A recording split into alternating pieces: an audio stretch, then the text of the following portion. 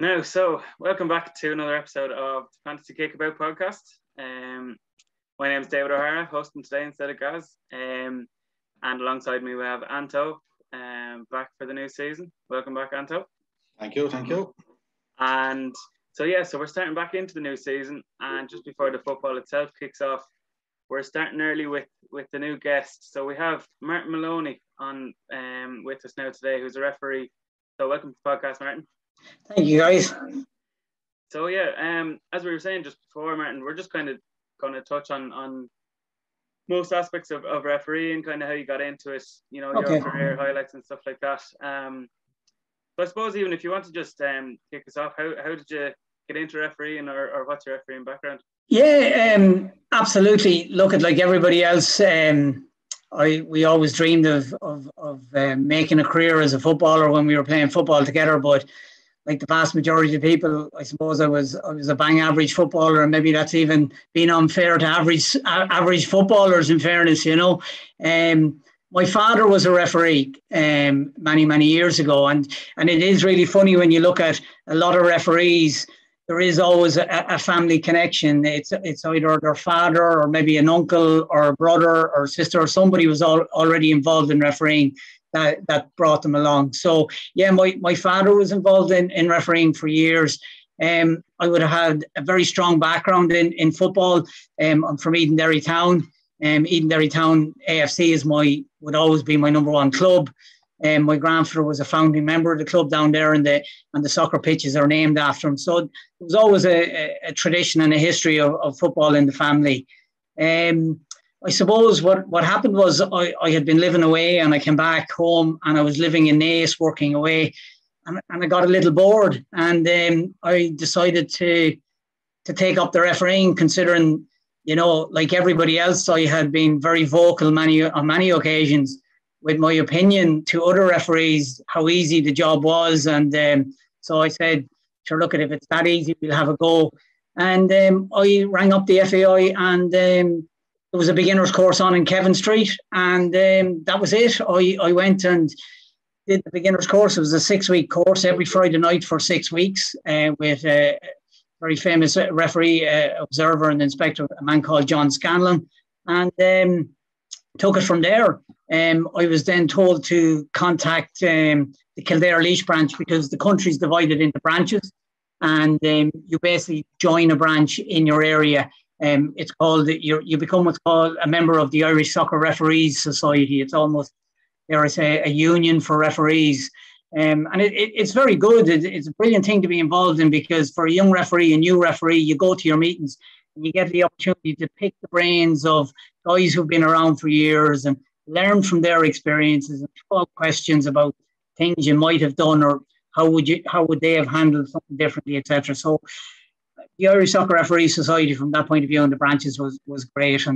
And so through a man in Naas called Pat O'Brien, who was very, very famous, bit of a legend in schoolboys football at the time in Naas, and Christy Brannigan, I got introduced to the Kildare Laois branch, and I've been a member of the branch ever since. And that was it. I went to the branch meetings. A couple of weeks later, I was given my first game. I won't tell you how it went. Well, I will actually. I had 4 red cards. It was a youth game over in the Curra Youths versus Clane. So that was back in 94, 95. So, you never forget games. And despite the fact it was all those years ago. And that was it. Kickstart off from there. Many people probably thought that would be the end of him, considering he's 5'0". He's just had 4 red cards.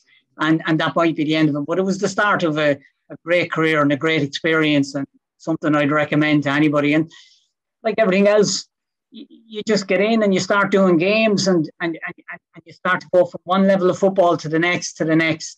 And within the branch, we were blessed with some very, very good referees at junior level, the likes of John Dewan, Harry Murphy, PJ Coyne.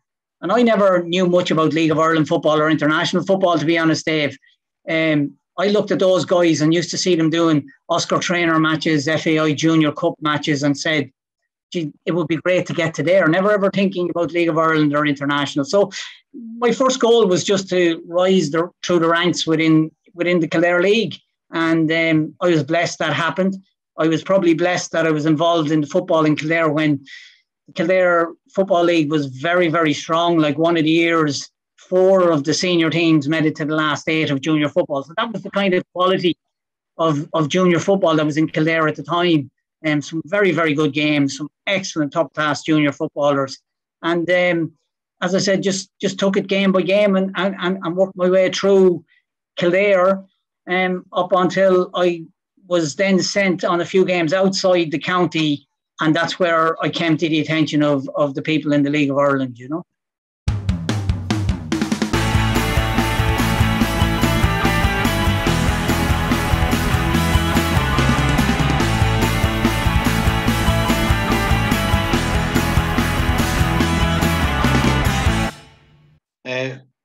Just like from our experience, like different people around that we know and all, what would be your opinion of why for referees it seems so hard for the younger generation maybe to come through and be the next person? Like looking in my own district, obviously, you know, I'm involved in KDFL. Yeah. Like we're looking at the same guys every year, and without sounding bad to the guys, you know, they're getting older and older and harder for them, and it's the same faces. And just wondering what your point of view might be on why you were not seeing that next batch maybe coming through, or.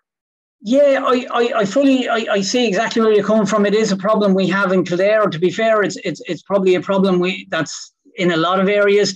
One of my roles currently, since I retired from refereeing, is I'm one of the coaches on the FAI School of Excellence, which is obviously designed to bring on board young referees and develop them over a 2-year course.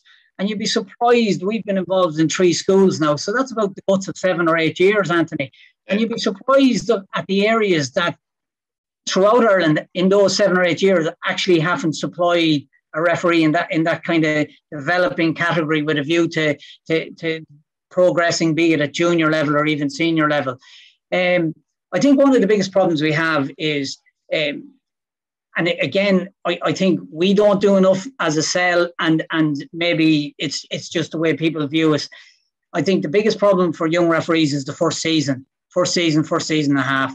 If we can get young referees, and when I'm talking about young referees, I'm talking about new referees, not necessarily age-wise. I'm just talking about young as in refereeing terms. They could come to the game in their mid to late 30s after a playing career. To me, they're still a young referee in terms of refereeing. And it's that first season and a half. That's vital that we get them through that. And that's when they experience, you know, the sideline, the levels of abuse that was probably there during their playing careers, but because it wasn't directed at them, they probably never really heard it. It was always directed at the man in the middle. And unfortunately now they are that man in the middle.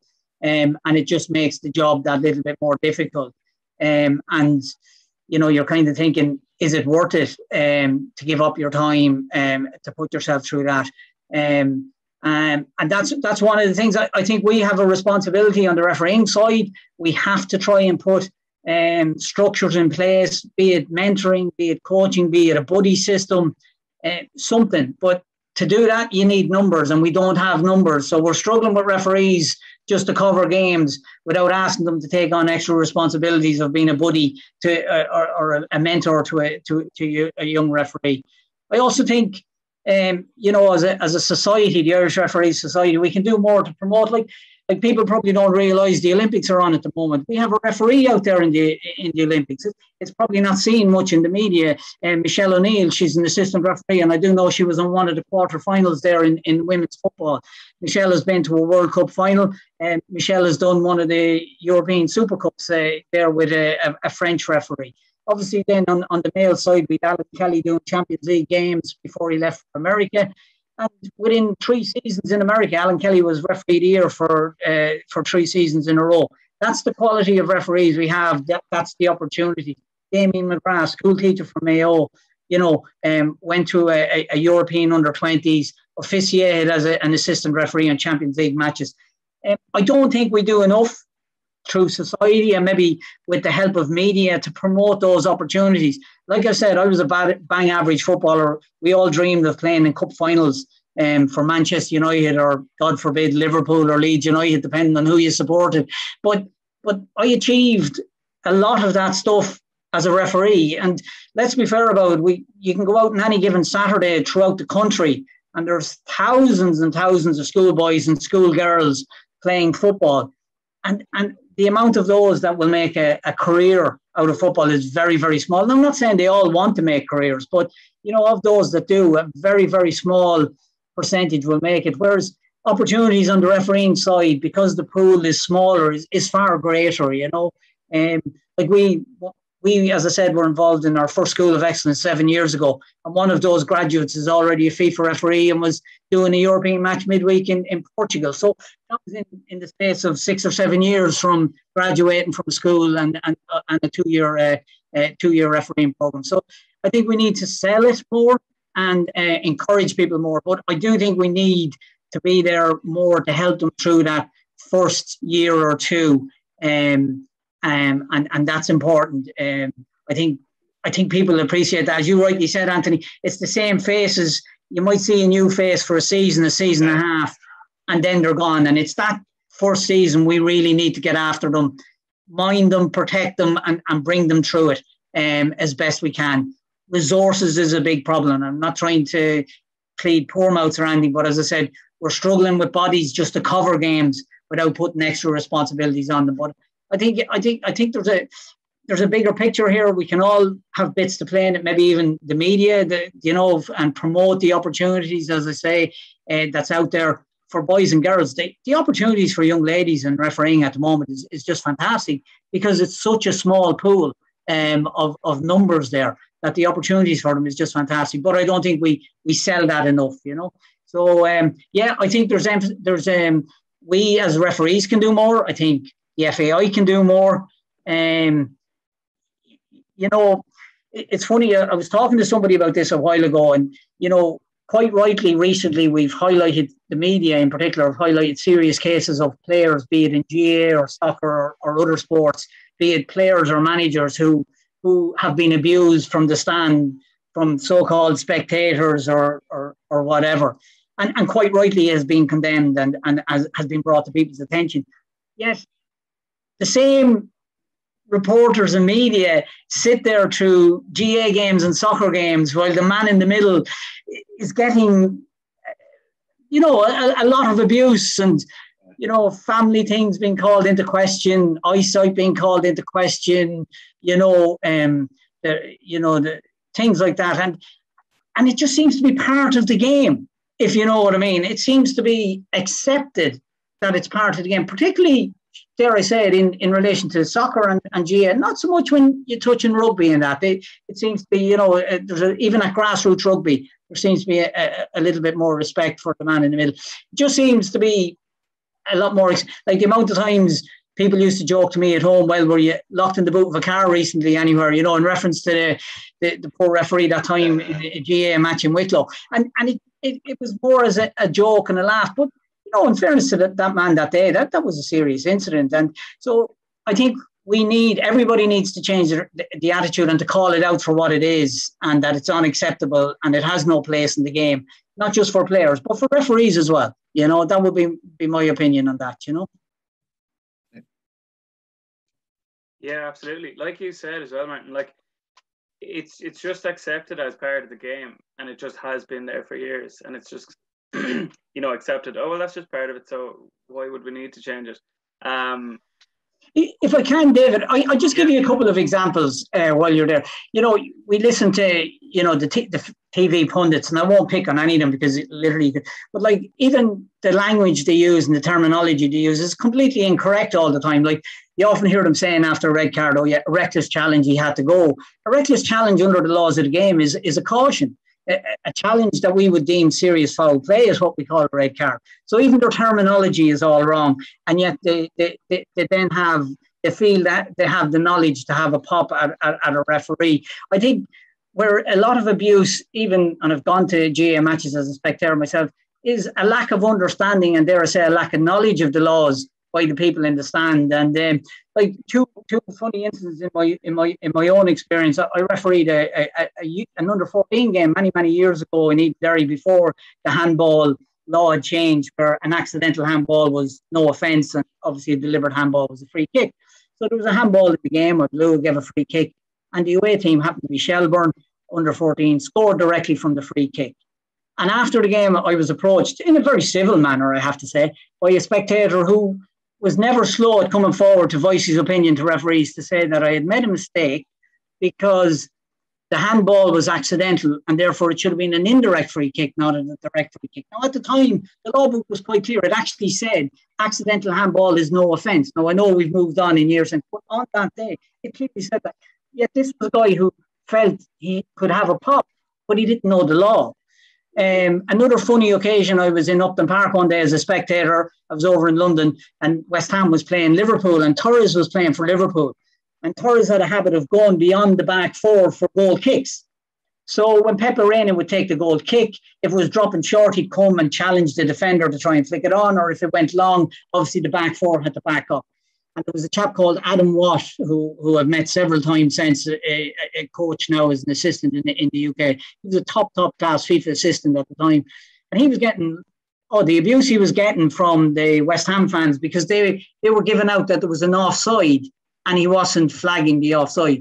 So there was a quiet moment in the game, and while there was a quiet moment, there was this lone little Irish voice said, "Does nobody in London know you can't be offside from a goal kick?" And yet, every time for 20 minutes while there was a goal kick to Liverpool, these people thought that the assistant referee had no clue what he was about. And it's that kind of, the abuse and everything comes from an area where it's not even... I remember once in a game draw to Cork City, I kept my flag down. Draw had scored. Cork were very unhappy. But the video evidence proved that when the ball was played, because with offside, it's when the ball is played. It's not when it arrives. And most fans are looking at the ball, then they see it arriving and don't realise where you're... So, look at it. On the Cork forum, somebody said, "Oh my God, the assistant referee was right. He was onside and we gave that man a load of abuse over the decision." And somebody just replied, "F him, he deserved it anyway." Even though technically you're correct. Yeah. That was the attitude. So I think a lot of the abuse comes from a lack of understanding and, dare I say, a lack of knowledge of the laws. And they just feel the referee is wrong. Whereas if you review most games, most referees and their assistants and their teams are right in more decisions than they're wrong, if you know what I mean. So I think it's something, it's accepted, it's deemed part of the game. It's almost what they call with certain players when they use certain words as industrial language, and therefore it's part of the game. And it shouldn't be. If it's not right for players or managers to get it, I don't think it's right for the man or the lady in the middle to be getting that kind of abuse either. Yeah, I'd 100% agree with you. But like you were saying, like it's a lack. It's more an ignorance of the rules and kind of the scenario that people will be given such abuse. Because I remember it was only a year or two ago, I think, when I think it was Gary Neville and Jamie Carragher did a feature on Sky Sports where they went to like the refereeing camp or whatever it was, and trained as referees would, and tried out what it's like to be a linesman flagging for offside and stuff. Yeah. And even to really experienced professional footballers and had been pundits for a good few years at that stage as well, were shocked at the speed of the game from that point of view and the difficulty of making those decisions. So like if two professional footballers can be that surprised, the difference then in just a layman watching the match and just flagging up, being like, "Oh, well, the ref is obviously wrong." Recently, I was an observer. One of my other duties is I'm an observer on the League of Ireland. So I go to games, which is brilliant. Even during lockdown when the games was on, I was able to go to games. It's fantastic just to be out and about. But I had to review the game to rewatch some critical decisions. And the referee had given a penalty. And again, going back to TV pundits, you always hear them saying, "Oh, he was last man, he wasn't last man," and whatever. There's no such thing as last man under the laws of the game. It's what we call a dog's or denying an obvious goal-scoring opportunity. But the words last man don't actually appear, but it's worked its way into the vocabulary and that. So the commentator, the referee quite correctly awarded a penalty and sent the player off. The referee was saying, "Oh, I thought the law had changed, that you can't be sent off for double jeopardy." This is what he was referencing, it, calling it double jeopardy, like the legal thing, that once you give him the penalty, you didn't send the player off. And that's that was correct to a certain extent. It's correct where there's a genuine challenge for the ball. So if it's on the ground and you make a genuine attempt to tackle for the ball, but you bring the player down, well, you don't get sent off for that anymore. But this was a handball on the line. So the referee was quite correct to award a penalty and to send the player off, because obviously the handball was not a genuine attempt to win the ball.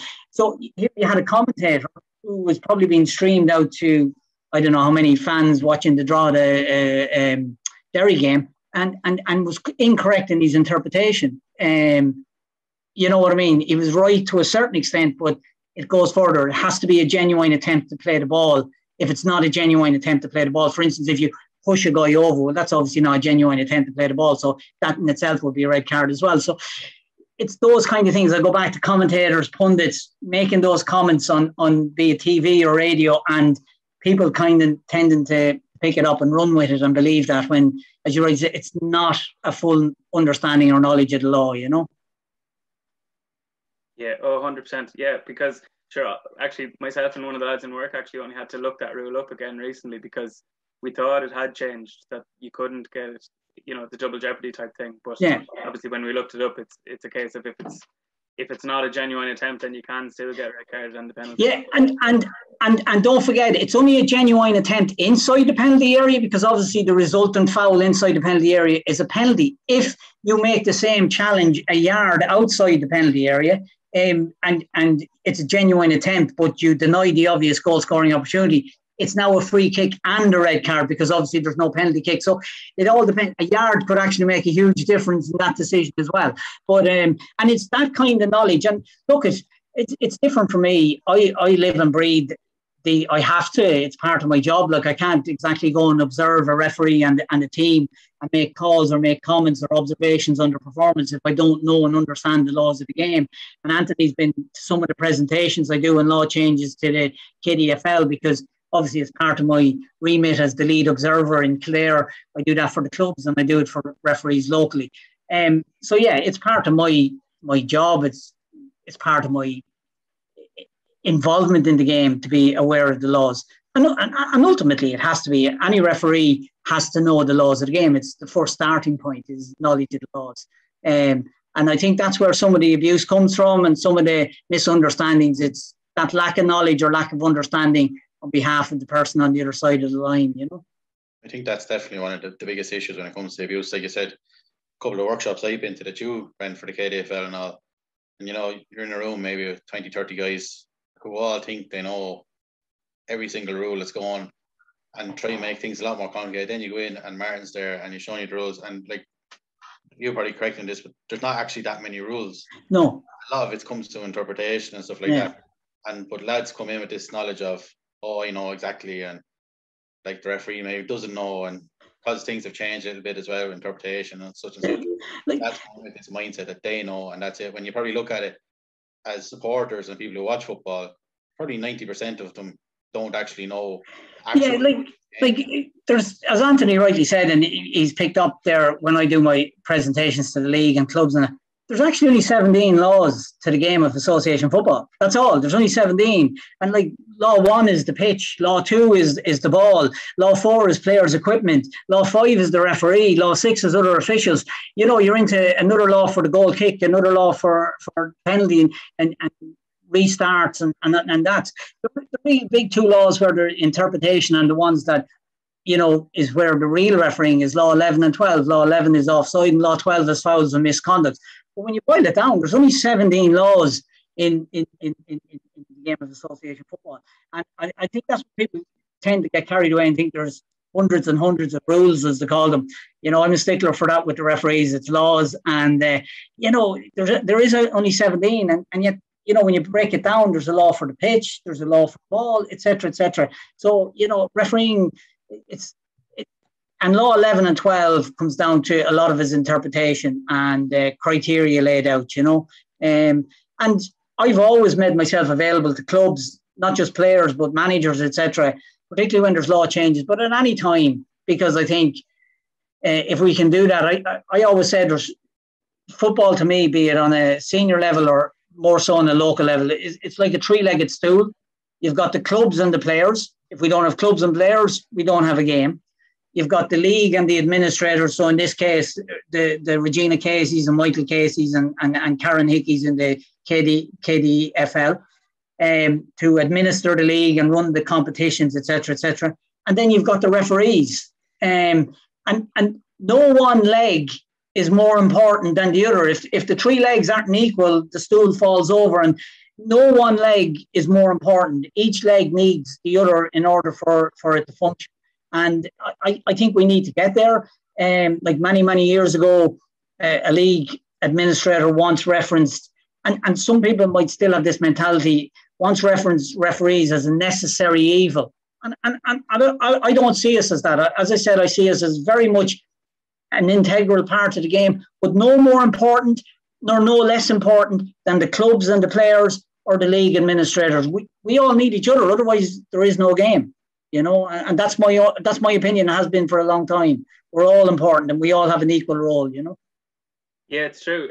Like I do a bit of singing myself, so it's similar to the conductor of an orchestra or a choir. Do you know what I mean? Like everyone who's looking at them, again, it's very similar to what refs are. You know, if you're not aware of the ins and outs of it, you could be ignorant for being, oh, sure, they're not really doing much. You know, someone at a concert will be looking and they think the conductor, oh, sure, what does he even do? He might as well not be there. Sure, they're the ones playing the instruments or singing the song, or whatever. Yeah. You know, where if you're then on the opposite side, you know, ask any of the singers or the musicians, and they're like, oh my God, if he wasn't there, sure, we wouldn't know what to do. You know, so it's similar enough with the referee. Like, again, it's the 22 players on the pitch playing the game itself. But if there was no referee to actually legislate for what's happening, you know, it wouldn't flow. It wouldn't be the game of football that it is. It's funny, Anthony. I know you're into Germany and that. I used to live in Germany, as you know, Anthony, and we got a team together, and we actually joined a local league. And this is so typical of the Germans, where there was no referee, but everybody called their own fouls. You know, you called a foul on yourself, or you know, whatever. And in fairness, the Germans being so honest, as you would know, Anthony, and straight up, but we were a team of Irish and English, Scottish and Welsh. Like, we fouled nobody at all. And but yeah, I agree without the referees. But look, I've had some great experiences down through the years. Like, people talk about, you know, you always try and do your best. Did I get everything right? Absolutely not. But did I ever go out to deliberately cheat anyone? Absolutely not. Any decision was made honestly in that moment in time, based on the best information I had, based on the best angle. Like, as I said, nobody could question my impartiality. I sent off my own brother once, David, after 3 minutes. So, you know, nobody can question that. One of my favourite referees was a man called Paul Durkin. I don't know if any of you remember me. He was England's rep in the 1998 World Cup. He was my favourite referee for a couple of reasons. One, because he was a bit like myself. He was vertically challenged. So I like that about him. Two, I remember reading his book, and he had given his brother a caution, which meant the brother accumulated so many cautions and got a fine, and the brother was in university and couldn't pay the fine, so the mother ended up having to pay whatever it was, pounds, shillings and pence or whatever it was. So nobody in the family talked to him for, as he said, for weeks afterwards, and he felt great because he'd done his job right. So when I sent off the brother, I kind of felt, I've gone one better than Paul Durkin. I just didn't produce the yellow, I produced the red card. So, yeah, look, at moments like that, fantastic. You know, they're things we can talk about for years afterwards. And it sounds so simple compared to what I've done and what I've achieved, but it's a very good memory I have, you know, football, you know, especially when I made the newspapers and the radio. But we leave it at that, you know. That was back in 99. So again, yeah, you remember games, you remember things, you know. Class. Yeah, well, as you were saying there, as you were touching just on more of your actual refereeing career, could you tell us more of kind of, you know, as you said, you never forget a game. Is there any, you know, particular few matches that would stand out to you? Or?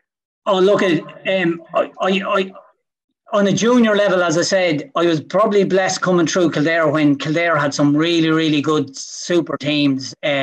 You know, Kildare Town, Leinster Junior Cup winners, beaten in another final, Castle Villa, Kyle Dove, always strong, always good, Cara Celtic, you know, Suncroft. all good sides with top players. But ultimately, and I did outside games. I did the Interleague Youths final.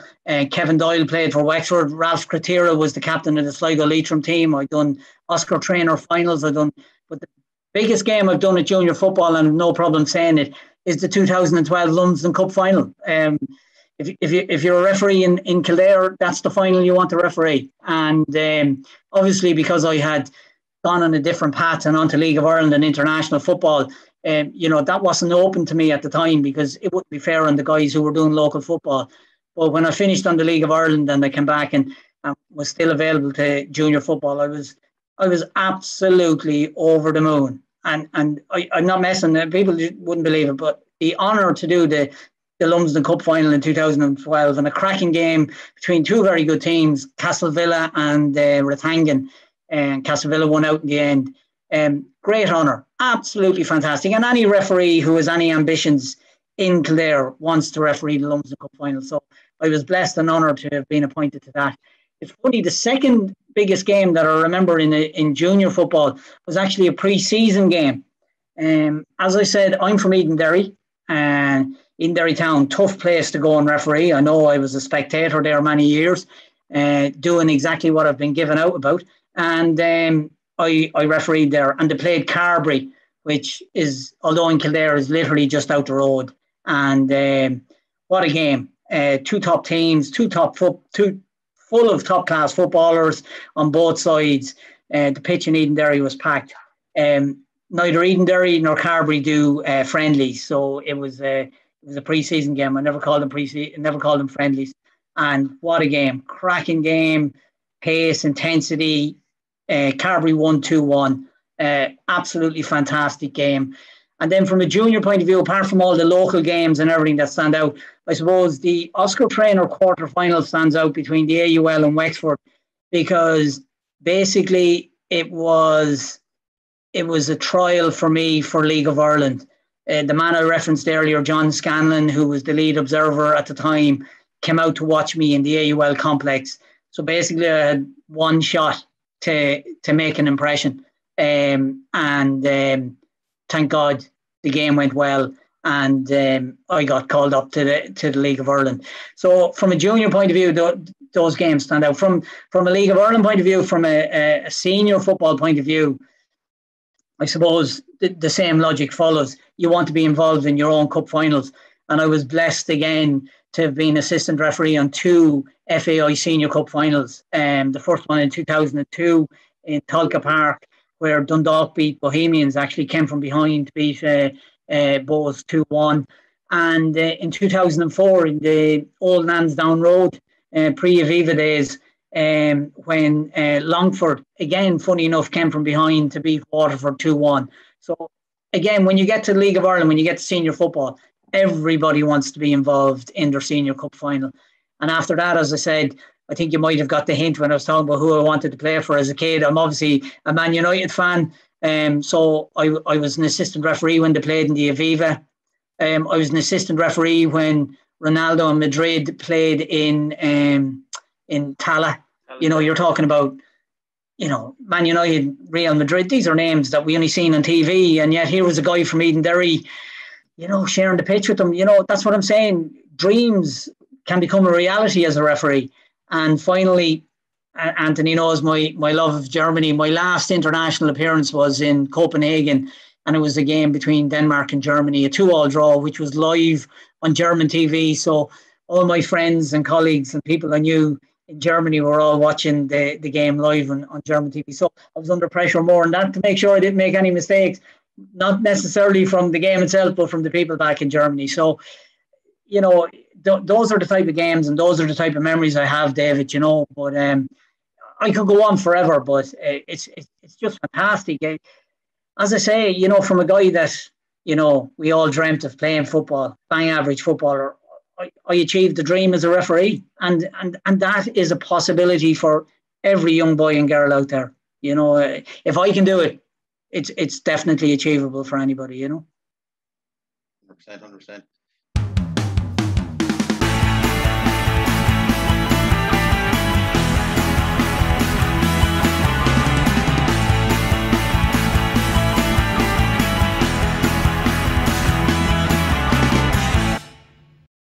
you're talking there, Martin, about when you get to the international stage and all, and obviously for a referee to a degree, that's kind of the highest level you can get to on the international stage and all.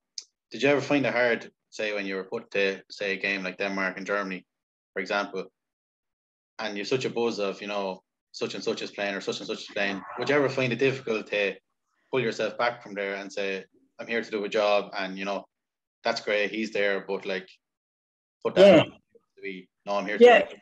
Yeah, look at absolutely, and look at the first thing, and I was very, very lucky again, and I had a great mentor down here in Kildare, a man called JP Kelly.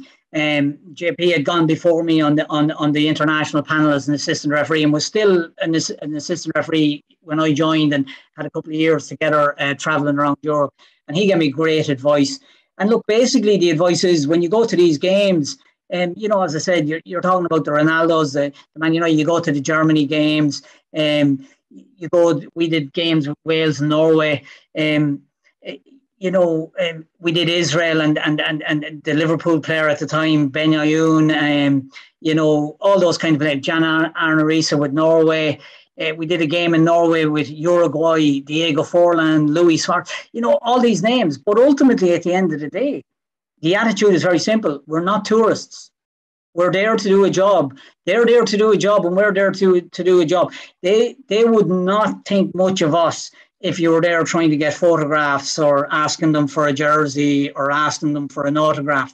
That's not the way to do things. Like, can you imagine what that tells them? Sure, these guys are only here. They're not professional. They're not up to this at all. So yes, you have to park that, and basically you're just professional. You just approach them as if it was, dare I say, Kildare Town and Castlevilla coming out down in Mulroney Park, or Bowls and Rovers in Tala or whatever. You just have to approach it with that kind of mentality. We're not tourists. We're professionals.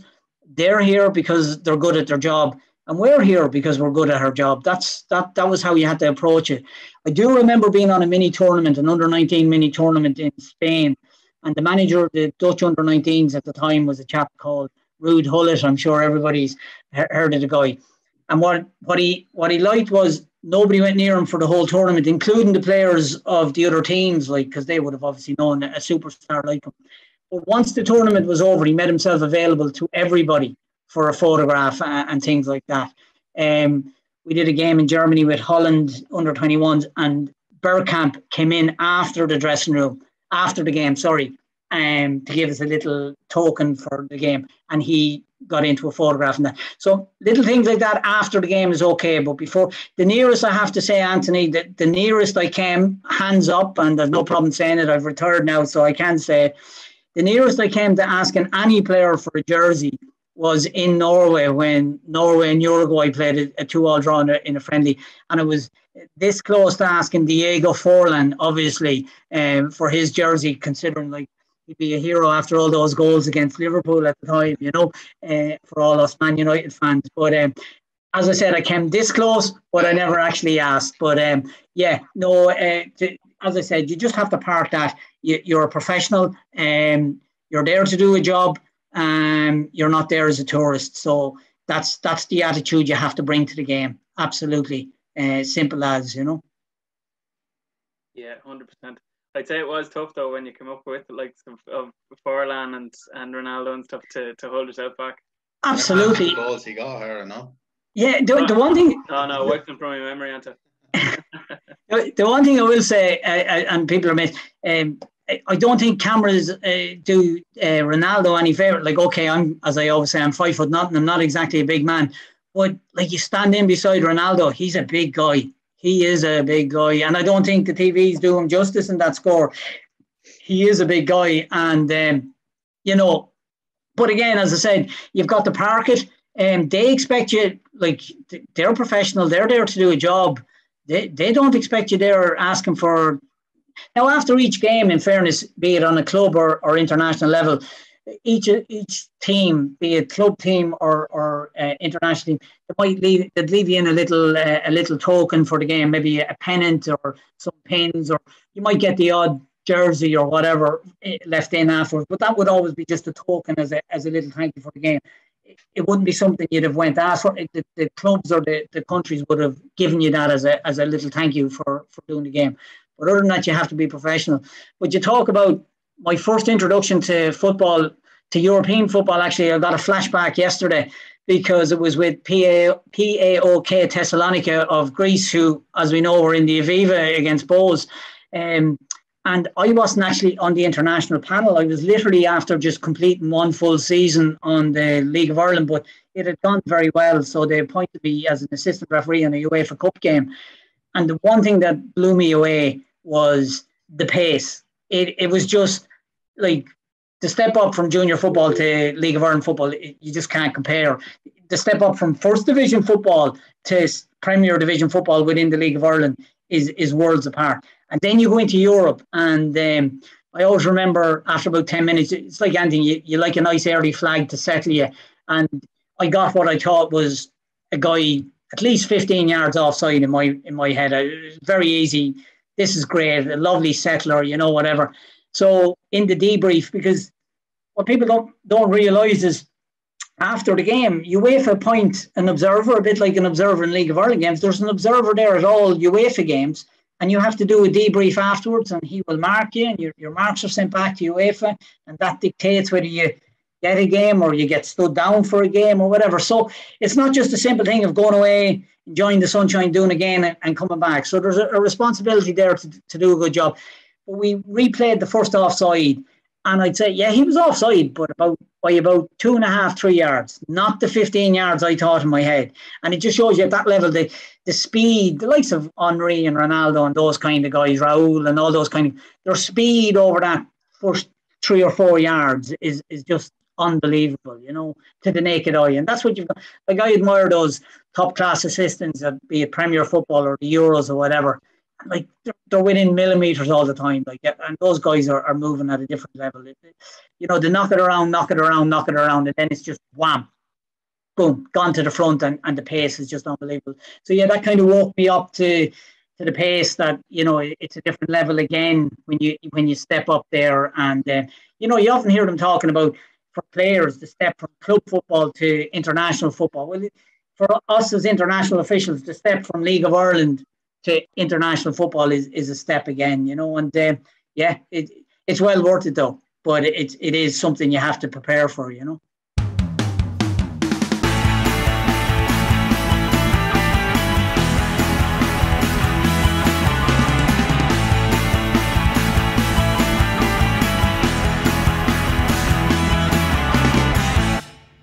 As you were just saying there, Martin, like, the margin of error is so fine. With the likes of VAR and stuff having come in the last couple of years, what's your thoughts on that? Or, like, me personally, it was initially, broadcast that it was going to be, clear and obvious decisions. The offside rule, as far as I was concerned, should really just be more, the line is there, and you can look it back on the replays. But surely, if you have to be going down to minuscule proportions, then surely it should just be level. Yeah. What would you think about that? Yeah, look at as I said, for me, when they were talking about VAR, and this is just my own personal opinion, by the way, just to clarify, it's not the FAI opinion or the opinion of the Irish Soccer Referees Society. It's just Mark Moloney's opinion. There's the old saying, be careful what you wish for, you just might get it. And I think that's what's happened with VAR. Because people were looking for, as I said, the red card, the penalty kick, etc., etc. I've no issues with hairline goal technology, because that's a matter of fact, and the game doesn't get stopped. I think VAR worked very well in the Euros, because we didn't seem to have the delays that we seem to experience in the Premier League, which is obviously a division we see. Like, the first time I seen VAR in operation, Anthony, I was at a Bundesliga game in Freiburg, and the referee, the ball went out for a throw in, the referee stopped the throw, and he made the TV signal. So I thought he was going to go over and review it. But obviously in Germany, the way they work it, it's guys are in some TV vans offside or whatever, and they just told him in his ear, no, that's a penalty. So it was kind of cold. There was no real review by the referee. It was kind of a bit of a shock. I'm not a fan, I have to say. I think, and despite the fact that it did work well in the Euros, and I don't know if you're watching the highlights of the 2 semi-finals in the Olympics last night, but there was 2 penalty decisions, one in either game, overturned by VAR. Brazil got a penalty which was correctly overturned, and they ended up winning on penalties. And Spain got a penalty which, I have to say, on my first viewing, I thought was a fair challenge, and VAR correctly showed it to be a fair challenge. And Spain scored literally with the last kick of the game in extra time to go to the final. So, it came into play there. But I kind of look at it as not more as a referee, but more as a spectator. I often ask, how long does a game of football last? And people saying 90 minutes. But for fans, a game could last a week because you're talking about it. And, Moloney, that referee, he never liked us anyway. Sure, he never gives us anything. It was a dive. Oh, no, he clearly kicked him. It was a penalty, etc., etc. So the fans have that to talk about and get their money's worth almost for a week until the next game comes along and we start over again. But with VAR, it's clinical. The penalty, it's either yes or no. The red card is either yes or no. So there's not an awful lot to discuss between games, anymore for fans. And I kind of look at it that way. But go back to your point, David, about, it's meant to be clear and obvious. And the marginal, there I said, the big toe or the foot offside. I suppose it's something I would say to referees, and I go back to the point I made earlier, be careful what you wish for, you just might get it. You can't pick and choose what laws you enforce, if you know what I mean. If that's your offside line and his foot is ahead of it, you can't just say, oh, well, look, it's only a couple of inches, we'll let that go, and ultimately that's what you're into. Like I've read recently where there's talk where in the Premier League those marginal decisions will be allowed to go.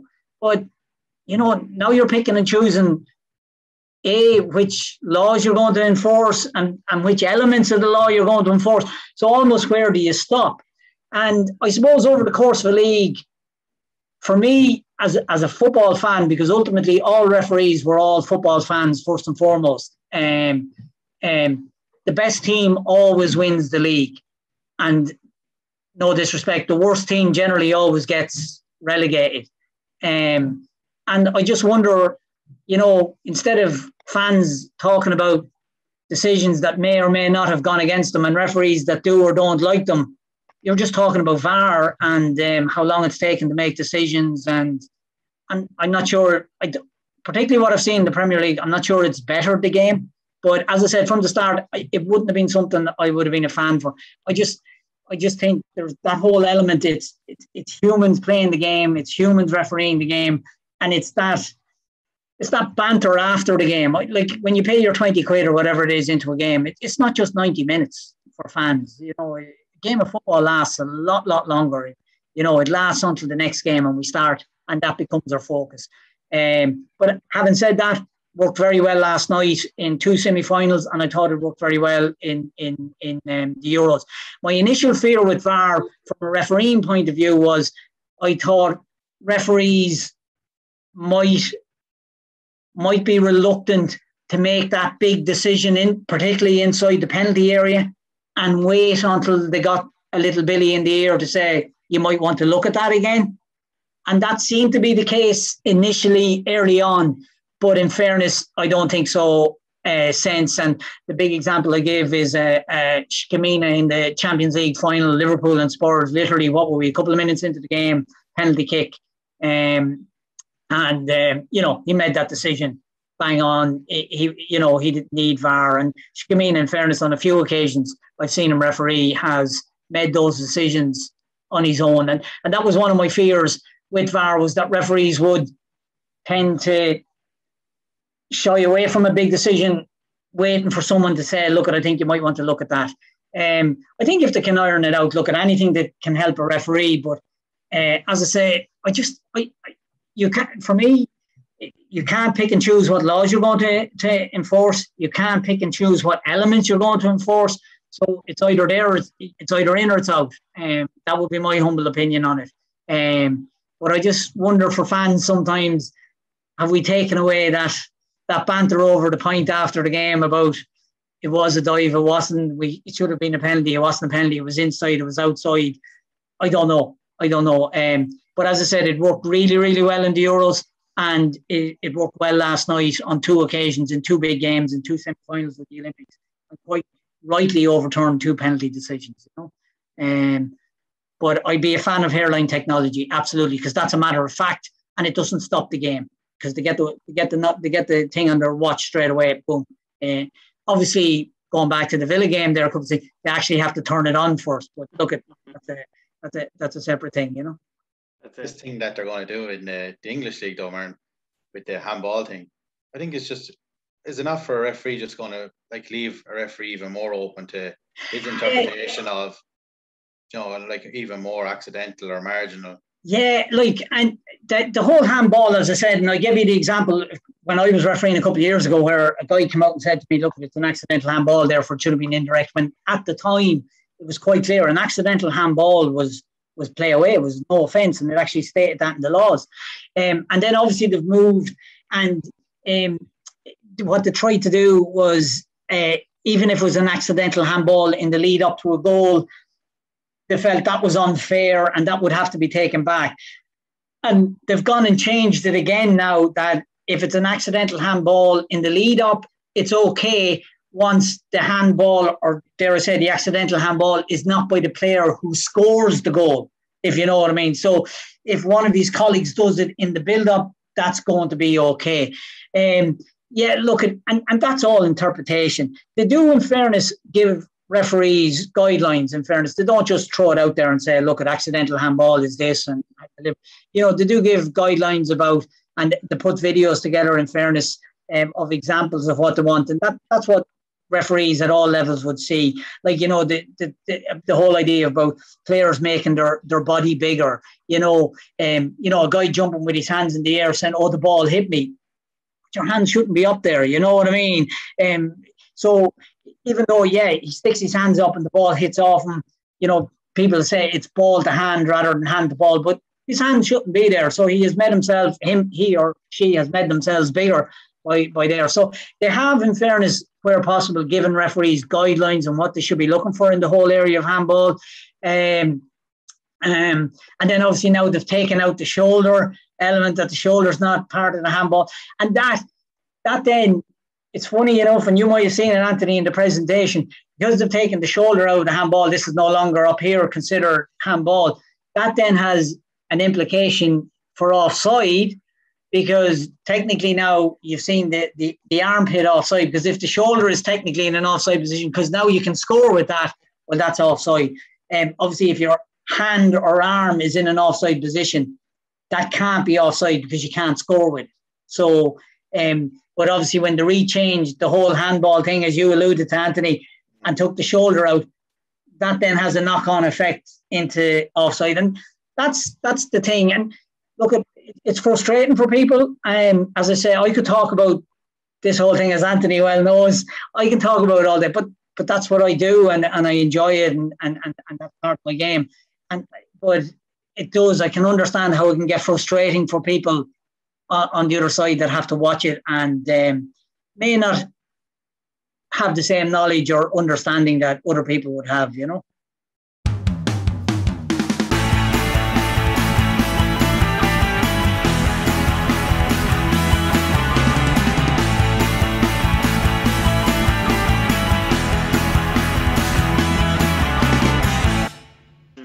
I suppose as well, Martin, just before we kind of wrap it up, there's one other thing I wanted to touch on. You said it earlier on in the podcast of, the type of abuse that you'd be getting on the sidelines and stuff, and, having to kind of persevere in the first year and a half of new refs coming through.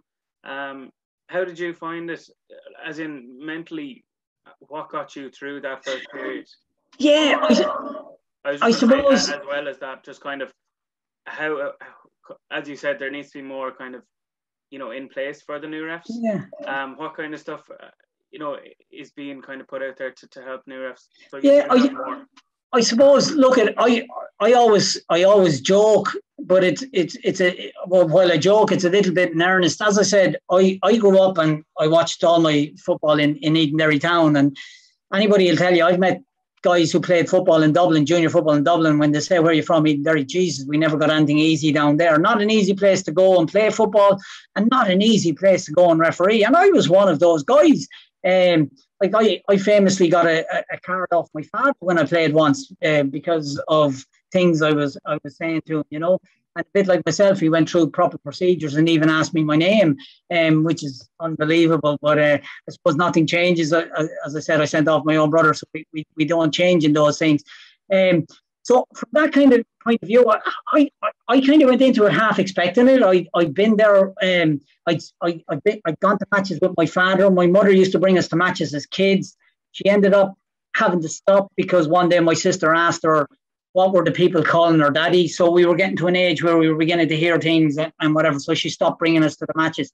It's funny. I remember refereeing a youth cup final in Kildare. Cracking game. Kyle Dove and Kilcullen, two top-class youth teams on a bank holiday Monday once, many years ago. And my sister told me I had a good game. And she knows nothing about football, by the way, Dave. But how she equated I had a good game was, she said there wasn't too much abuse shouted at me. So that was how she equated. And it goes back to, I suppose, the fact that we've accepted it and it's part of our game. Yeah, look, at my father from the very, very start always said to me, don't worry about the line. Never get caught up in the line. They can't hurt you. They can't harm you. Always focus on the players on the pitch. And I kind of always try to do that, and always try to focus on that. So I was lucky. I always had him to bounce things off. From an early stage, there was another man, a very good friend of mine, and a very good refereeing colleague of mine at the time, Christy Bradigan. Christy would have been a few years older than me and had been refereeing a while. So it was always nice to have somebody like him to bounce things off. And as I said, when I met it to the League of Ireland, JP Kelly took me under his wing, and his advice was, you just couldn't put a value on it. So I suppose you have to be mentally strong. I was lucky. I kind of experienced it growing up, throwing the abuse, as I said, and I hold my hands up. And when I think back on it now, it was shocking. And I got the help. I had people there to bounce things off. And look football is a passionate game, Dave. You know, even at a junior level, I've seen the toughest of guys at the annual awards of the Kildare District Football League, and they have no disrespect to some of the trophies, but they've this piece of tin in their hands, and oh my God, it's like the World Cup. That's their World Cup, and we have to remember that. But we still have to get the balance right. And obviously, as you go up the leagues and into League of Ireland football, there's a different kind of pressure, because decisions is the difference between promotion and relegation. Decisions is the difference between European football, and you hear figures being bandied about for Rovers or Bows if they get through the next round, how much it's worth to the clubs. So different levels of football brings different pressures. Yeah, I suppose I was just thick-skinned. Had my father go to him to guide me through a lot. I had seen what he'd been through, so I was kind of half expecting it. I had good people around me who you know were there when I needed them, and I suppose I was lucky enough in that most of the teams actually thought he's not a bad referee. So I probably didn't get the same level as other people did. So, you know, I probably fluked that, where people thought, geez, the little lad's not too bad at all. And so, yeah, but I go back to the point that I think we need resources, we need more bodies. Anthony is quite right. The Kildare Laois branch, we would have had people all the time from the time I joined the branch at League of Ireland level, on the international panel, refereeing the top junior games. But our age profile at branch level is completely wrong now, and that's no disrespect to the guys. They do a fantastic job. Like, people must remember, our guys referee school underage football on a Saturday and then go out again on a Sunday to do junior football. You know, the sacrifices and the commitment they make is unbelievable. And sometimes, you know, they could be coming to a second game on a really hot summer's day, you know, that we've had recently or whatever. And let's be fair about it, you know, two games the day before, We're all only human. The legs mightn't be there. Yeah, look, when we do the School of Excellence, for instance, we would get in guys to talk to guys about mental training and things like that. We try once a year to get the same kind of talk with the local referees, to block things out, to not just to block the crowd out, but also to block out, if you think you've made a mistake, because you can't be in that moment, because you have to be in the next moment. You can't be in the penalty area thinking, was I right or was I wrong? Because there's something happening in the next penalty area So, I remember my brother asking me once, and this was, again, I suppose it's a strong mental attitude. What did I do when I made a mistake in a game? And I said to him, I don't make mistakes in a game. And of course, my brother said, that's very, very arrogant. And I know you're my brother and everything else, but you're not that good. And what I explained was, for 90 minutes, I had to believe that every decision I made was right. I couldn't afford to start second guessing myself. And that's, I suppose, the mental strength that you have to get into these young referees. You can't afford it, because you can't be in that moment where there was a penalty appeal, because 5, 10, 15 seconds there, Anthony's putting in a bone-crunching tackle on the halfway line, and that's where my mind, not just my physical being needs to be, but my mind needs to be as well. So for 90 minutes, I have to believe every time I blow my whistle or don't blow my whistle, I'm correct. But I always went home, even in junior football, and replayed the game in my head. Always went through the game in my head, the critical decisions, tried to remember where I was, what was my positioning, what was my thinking, could I have got a better view, could I have done something different, and always try and take some learning out of it. And if I was to give a young referee the best piece of advice, we're thin not just on referees, but we're thin on coaches and observers. Like, we've 2 observers to cover the whole county of Kildare. And what we try and teach the young referees is to be able to analyse themselves critically, in a self-critical manner, because there won't always be somebody there from an independent point of view. There's always loads of people to give you an opinion, but I suppose from an independent point of view, be the referee's observer or referee colleague. So if you can get into an ability to be able to self-analyse and be self-critical of your own game, to what went well, but more importantly, where you can improve and what you can take into the next game. But yeah, look, I'd love to be able to have a structure in place that we would have a buddy system or a coach system for every second or third game that a young referee went out. But again, that needs to be driven by the referees themselves, because as Anthony knows, I would say to all clubs, there's my number, ring me if you need me to talk about the laws of the game. I would say the same thing to all referees. If something happens in a game and you want to discuss it, give me a call. I'm always only a phone call away. But yeah, look, I hope it's coming across. I spent 17 years as a referee. I then went in as an observer and a coach, and I get great satisfaction out of the School of Excellence and seeing young referees develop to be better, be it at junior level or senior level, and to help referees in Kildare and all over. I have a passion about refereeing. It was the best thing I ever did. Absolutely. Yes. Won't tell you a lie, Dave or Anthony. We had our bad days. Absolutely. Wouldn't tell you a lie. And I wouldn't tell anyone. We all have our bad days.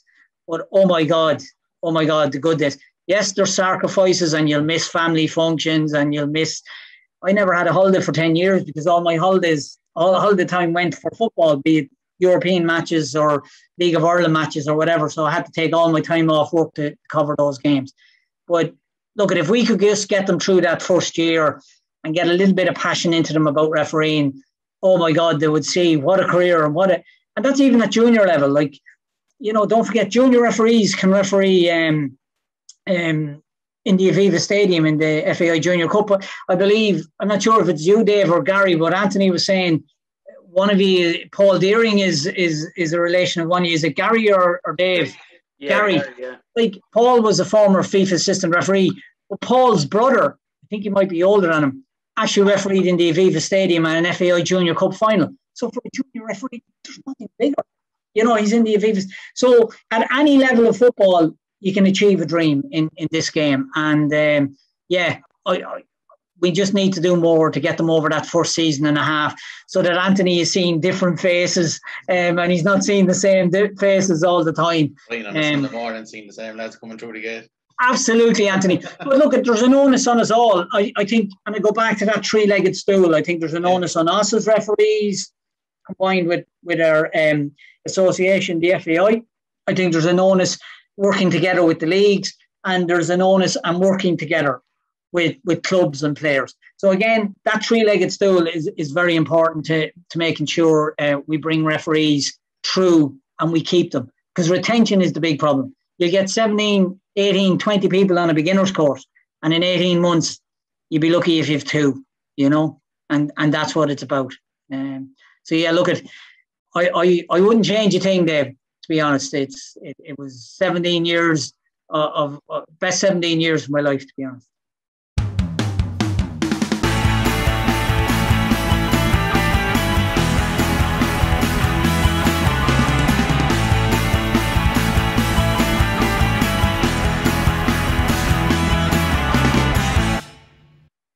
Hey, man, just the final question here before we wrap it up. You've touched on it a little bit, but just as, say, a young boy or a girl or man or woman that come to the end of their playing career, what would be your advice of how they should look about maybe getting involved in becoming a referee? Yeah. Down that road? Well, look, as I said, back when I did it, it was a 6-week course every Friday night for 6 weeks in Kevin Street. They've made it even easier now. It's a weekend course. And obviously, during COVID, it's online. But the FAI are able to do it. The participants from all over on online courses. So it's a weekend course, and basically you learn the laws of the game over the weekend. You know, you're taught some application, some interpretation, and ultimately you sit an exam on the laws of the game. Not a very testing exam, because ultimately we're looking to get people into the game. And then obviously you step out and you do the game.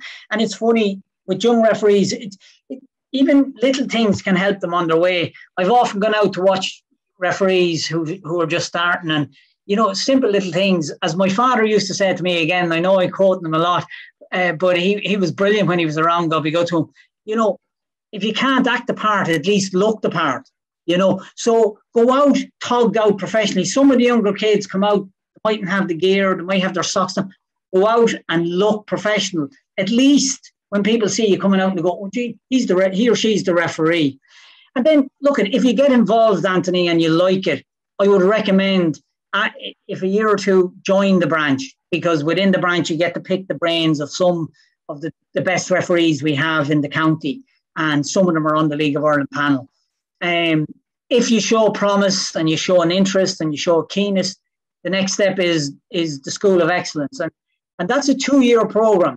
Now, that's a commitment, because it's 4 weekends for 2 years. So that's 8 weekends. It's a Friday night and all day Saturday. And it's workshops, video shops, laws of the game tests, fitness tests, video work. We go wherever you are in the country, we'll video you. We'll break your game down. And once you graduate from that, from 2 years, you go back to your local league, hopefully a better referee, and hopefully make it to the next level, which is the League of Ireland. And again, the commitment, I suppose that's the biggest thing people meet, is the higher up you go, even at junior level, and then you go to League of Ireland, it's the sacrifice and the time commitment gets bigger and bigger and bigger. Like, I suppose at my peak, when I was on the international panel, I was training 5 days a week, you know, and I was working at the same time, match every Friday night or whatever, 4 fitness tests a year. If you fail the fitness test, no games until you pass the next fitness test. And just to be clear, the fitness test I was doing was the same fitness test the Premier League guys were doing in England, in Germany, in France, in Italy. It's a FIFA standard test for FIFA officials throughout the world. So it's not because it's part-time football over there. It's a standard test right across the world. So there is a commitment.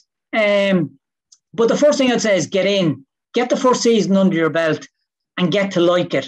And if you like it and you think you want to go further, the people in the branch are only too keen to help. There's the likes of myself, JP Kelly, Mark Gavin, another former international assistant, always willing to help. So do your beginner's course.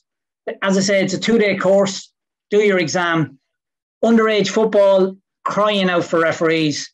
No different than junior football. But if a young boy or girl around 17 or 18 didn't fancy taking on men, for want of a better expression, in junior football, they could always do 13s, 14s and 15s in underage football. Because as I always say, Anthony, offside is offside, be it at 12, 13 or 14.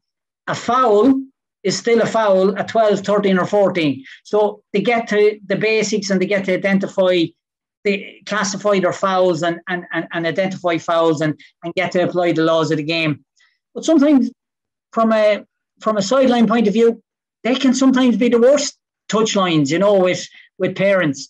But hopefully there's been changes there as well. So look at any young boy or girl, if we all want to play. Let's be fair about it. We all want to play, and I suppose one of the worst things that ever happened refereeing recruitment was over 35s football, because that gave guys an opportunity to play the game even longer, because that would have been a huge resource for refereeing. Guys came to 35 or 36 and they kind of said, don't want to play anymore, but I might get involved in refereeing or whatever. And obviously now with over 35s football, they can still play. And I'm only joking when I say, fair play if they want to play on, but it was a bit of a resource stealer from us. But I just can't speak highly enough. I'd love the opportunities to go into schools, transition years, colleges, and tell people. As I said, at the top of the programme, we have a lady at the Olympics. She was at the World Championships. She's referee. She's assisted at the European Super Cup. We had Alan Kelly done Champions League matches. We had 3, people concentrated on the teams in Europe, and quite rightly, Bows, Rovers, Dundalk, etc. But many people might not realise, last Thursday night, we had 3 refereeing teams in Europe. Not 1, not 2. We had 3 refereeing teams in Europe. 1 in Albania, 1 in Portugal, and 1 in Iceland. And no coverage. And, that we, as a body, the referees, we have to accept a certain responsibility for that as well. We have to get that out there. Damien McGrath, as I said, went to the Euros. Top assistant, worked with a Scottish referee. Top assistant, now refereeing in this Premier Division in League of Ireland. And he's a school teacher from Mayo. That's how far he went. So the opportunities are brilliant, and we need to get the message out there. And if you can tell them what's achievable, that first year they might just struggle on, because they might see the pot of gold at the end of the rainbow, if you know what I mean. If they can just get over that first hurdle. And yes, I'd love to go into schools, colleges, anywhere to talk about refereeing and tell them all about it, because, as I said, for me, best decision I ever made. Brilliant. No, that's been absolutely brilliant, Martin. We'll just wrap it up there now. So no problem. No, on behalf of myself and Anto, I'd like to say I really, really enjoyed it. So as you were saying, it definitely did come across the passion in it, and hopefully if it, a few people listening, if it inspires them to get involved, then happy days, because as you were saying, it's sorely needed. So fingers crossed that it looks better in the future. And Dave, if anyone does contact your podcast, Anthony has my contact details. So Anthony, feel free to pass them on, because as Anthony well knows, I'm always available to help people if needed as regards football and refereeing. Brilliant. That's amazing. That's brilliant. Thanks very much. Excellent. And guys, thanks for the opportunity. No problem at all. As we were saying, thanks a million. It was an honour to have you on. Really, really insightful. So I guess we'll wrap it up there, lads. So as we said, thanks a million, Martin, for coming on. And thanks to myself and Anto. And we will see you again very shortly. Thanks for listening. Thanks, guys.